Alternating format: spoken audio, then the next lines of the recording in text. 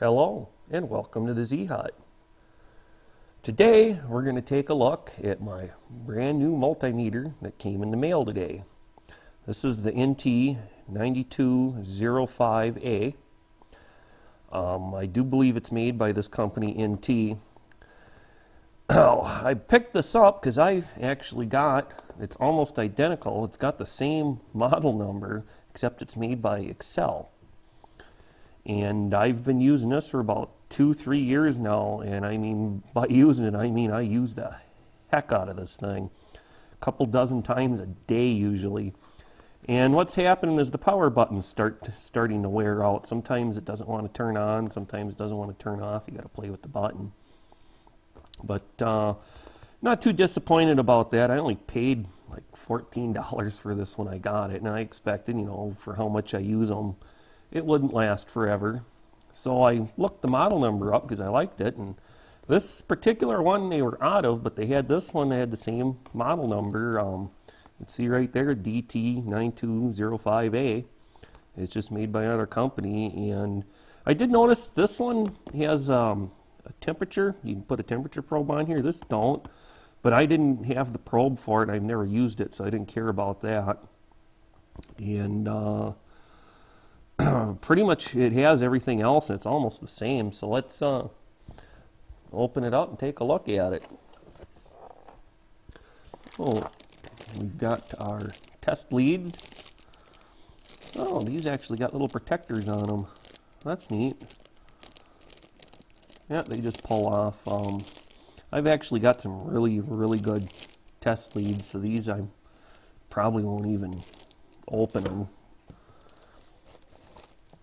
You know, came with an instruction manual.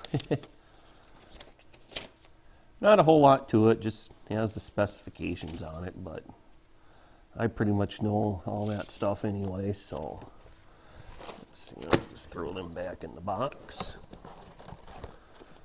Alright, well, let's open it up. Well, first, pair. It's just a smidgen smaller. It's about the same thickness, just not quite as tall. It's mostly the screen is just slightly smaller, but that's no big deal. It's still a pretty good sized screen.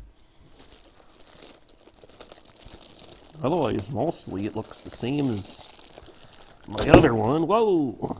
Don't need to break it before I use it, do we?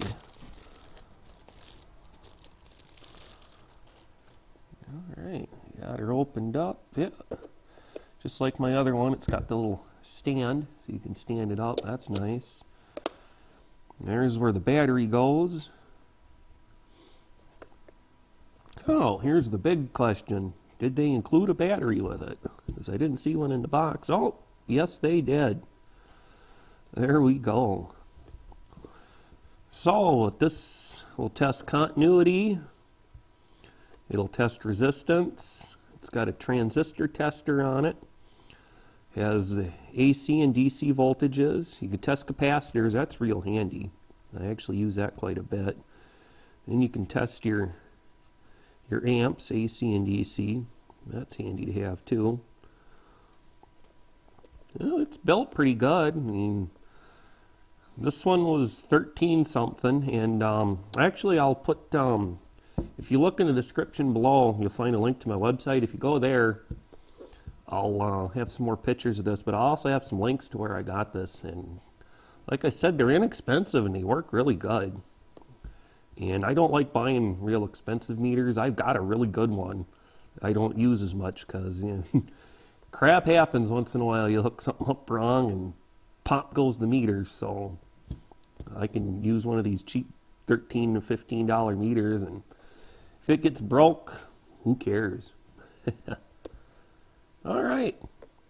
Well, I think we'll wrap this product review up. I'm not going to go ahead and hook any components and stuff up to it, test it. They generally test these in the factory, and it does say it passed the QC, the quality control. So, well, I'd like to thank you for joining us here at the Z-Hut today. I hope you have a great day.